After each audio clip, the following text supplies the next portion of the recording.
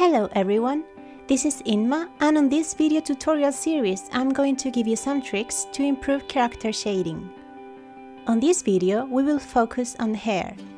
We will go from very basic shadows to cool effects that will make your character stand out.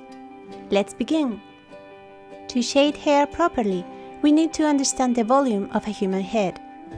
Because of its roundish nature, we must avoid straight lines on the upper side. Think of a sphere. To give volume, we must use curved shading and lights, right? We will do the same with the upper part of the head.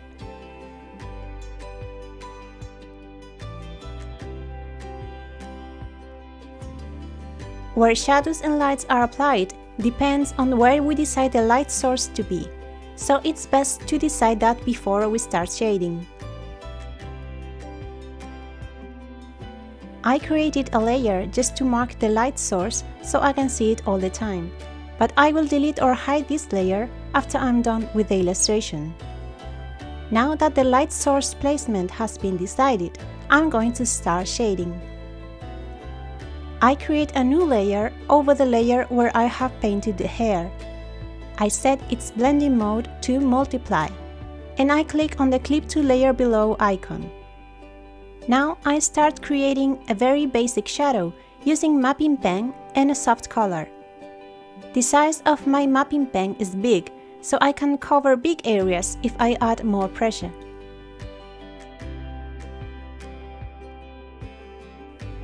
Now I'm going to create a strands of hair feel to the shadows, still using mapping pen.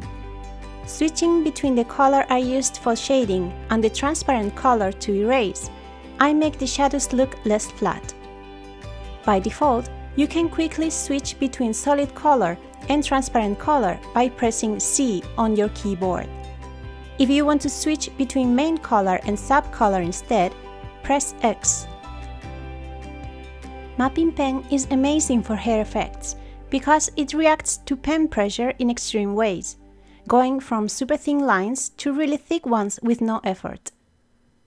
Make sure to follow the direction of the hair when adding these little shadows or removing parts of them. Also, spiky lines work better than roundish ones when we are shading hair. Now I'm going to lock the transparent pixels for the shadow layer, and I'm going to give the hair more detail with watercolor brushes. I will start by darkening some areas with a darker color. Having deeper levels of shadows makes an illustration richer, but make sure not to overdo the darker parts. If you end up covering the whole shaded area with the new color, the contrast we are trying to create will be lost. The brush I'm using can be downloaded from Assets. You will find a link in the video description. When applying darker areas, remember where the light is coming from and try to imagine the volume of the character. For example, the head projects shadow over the back parts of the hair. Now it's time to lighten parts of the shading to add more contrast. I will use white to do so. Don't worry, because the layer is on multiply blending mode, the shadows will not actually turn white, they will just be lightened up to the base color level. White on multiply layers works like a transparent color.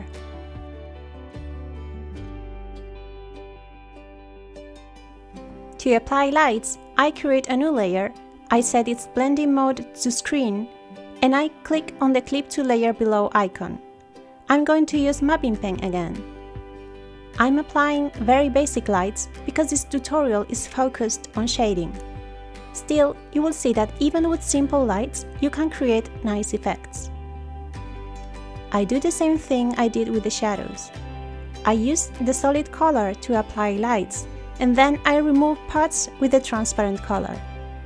Make sure the light follows a roundish path like at the top of the head, but also keep them spiky. Making some tiny lines go up and down will help create the hair effect.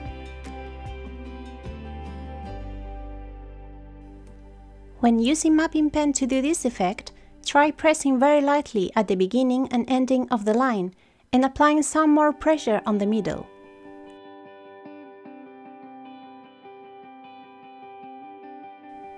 Next, I right-click on the shadow layer and I create a selection from that layer.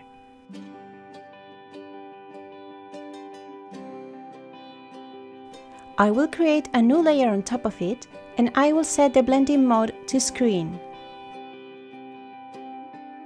Using blue and the soft airbrush, I'm going to give some parts of the hair a colder feeling. Mixing warm colors like red or brown with cold colors like blue or purple result in richer color schemes, and it helps to increase the contrast between colors. Now I want to remove parts of the cold color. I could just erase them, but it's best to create a layer mask to do so.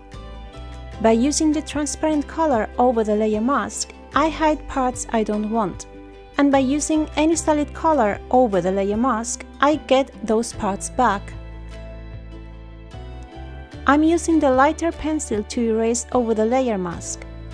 Feel free to switch between that and mapping pen. Every time you need to erase parts of an effect that is not flat, use masking layers. If you erase over a gradation or a textured color normally, there is no going back if you regret later.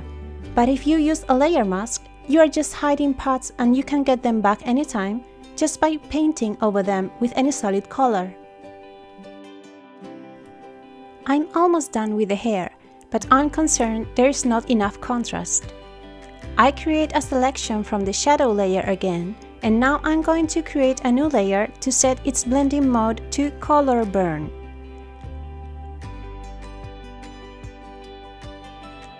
I will be using the soft airbrush and a grayish color to darken parts of the shading. The color burn blending mode darkens colors a lot because it burns them, so use this with soft strokes. Again, to remove parts of this layer, I will use a layer mask.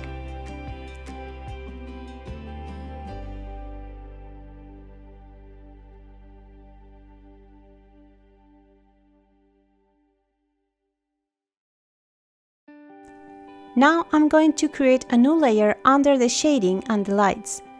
Using the eyedropper, I will pick up the skin color, and using the soft airbrush, I will paint over her forehead and the sides of her face. This is a little trick that helps to illuminate the face, and also gives the impression that you can see a bit of her skin under the hair.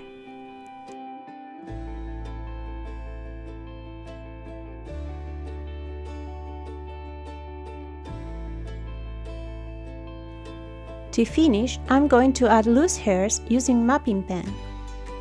I create a new layer on top of the line art, and I'm going to use a dark color to see what I'm doing. I will change it later. I'm using mapping pen to do this because, like I explained before, it reacts to pen pressure so well it allows me to go from thicker lines to thinner ones in one stroke, which looks good for hair.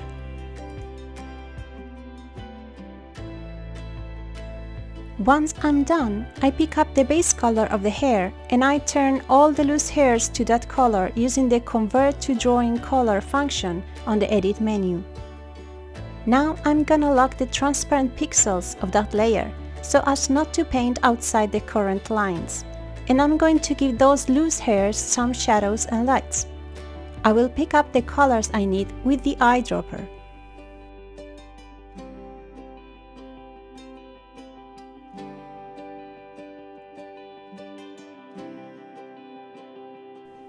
To finish, I unlock the transparent pixels and I'm going to add some more loose hairs using only the color for the lights. With this, we are done with the hair. It looks more complex than it actually is when you try it yourself, so I encourage you to do so. Also, you can apply some steps and not others according to your style or the specific illustration you are working on. On my next tutorial, I will explain how to shade skin. Stay tuned and see you next time. Bye bye!